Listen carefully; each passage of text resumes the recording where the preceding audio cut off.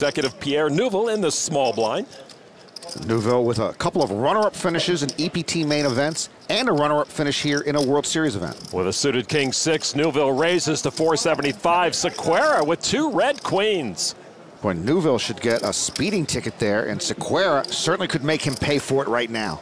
Well, Pierre, with the blind-on-blind action, had to open up his range, but Sequeira wakes up with a real hand. The two blinds, one with a big hand and the other probably with an enlarged prostate.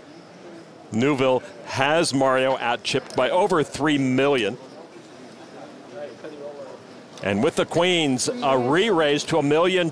Back at you, Pierre. Yeah, that 3-bet should slow Pierre down. Actually, it should shut him down. Yeah, it should, but Pierre doesn't look like he's going anywhere fast. Sequeira sitting pretty with the pocket queens. And wow, a 4-bet to over 2.6 million from Neuville. Well, we've seen this before. Neuville drives a lot faster than most 72-year-olds. He puts the pedal to the metal with that re-raise. And now Sequeira has to wonder, did you wake up with a big hand in the small blind, Pierre? And there is just a call to close the action. But what action it was, over 5.5 million in the pot pre-flop.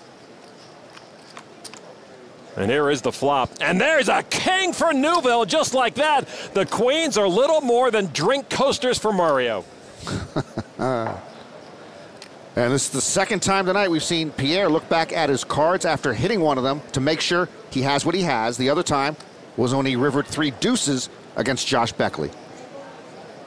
And now Pierre continues firing. Almost 3 million there with that bet. That's a healthy bet. More than half the pot. Mario now. 2,950,000. He raises all in. That got Pierre's attention. And look at this pot now. And will Pierre Neuville risk about half his remaining stack with top pair, bad kicker?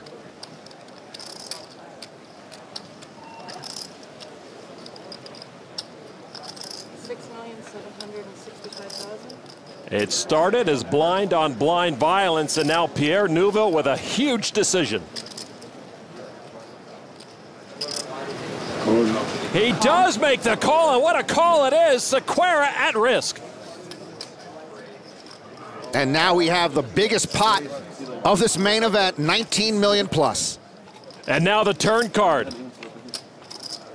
Another 10 does not change when Mario needs to stay alive. Yeah, only a river queen will save Mario Sequeira.